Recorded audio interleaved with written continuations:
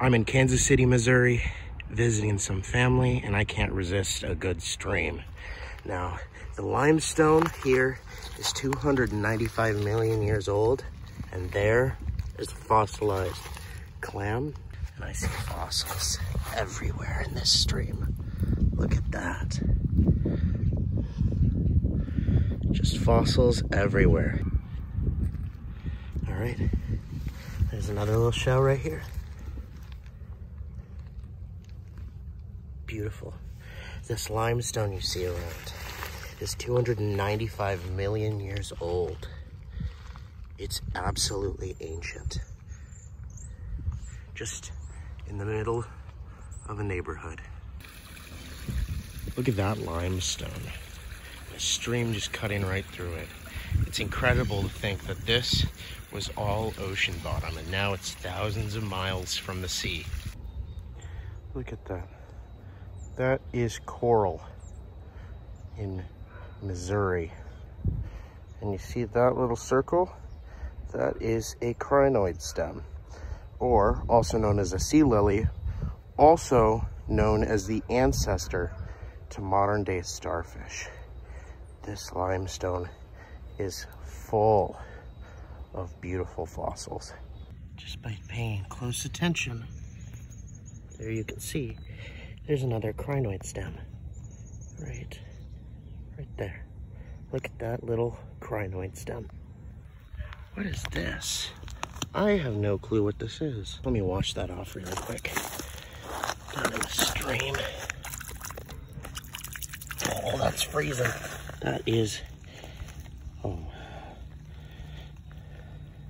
must be some like reddish quartzite. That's really pretty. Right there in the center is a nice little turtle I saw. He's kind of hiding underneath the leaves. The moment he saw me, he went to scramble for cover. I've gone about as far as I can in this stream without getting wet. And I look down in this pile. What's right here? A pretty decent sized crinoid stem.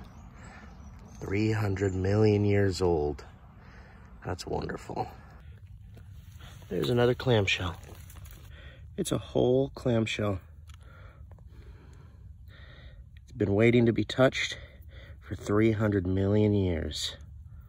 Perfect condition. I'm walking down to this little gravel bar, and what do I come across? A dinosaur. That's an ancient find. That's really cool looking, honestly.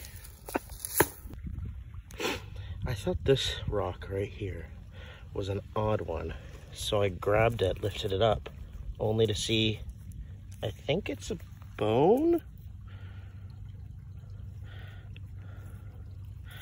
It looks like it might be a bone.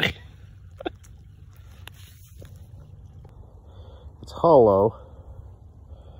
Whatever it is, it has a lot of marks on it. I'm gonna leave it, because I don't know what that is, and that's okay. It can stay there. Here's another quartzite. These things are interesting. I might have to take this home and tumble it up since it's really quite sparkly and clear. What's incredible is there's so much natural history everywhere. It doesn't matter where you are. It doesn't matter where you live. A stream by your home, anywhere, can be full of treasures. You're always surrounded by natural history. We live in such a beautiful world.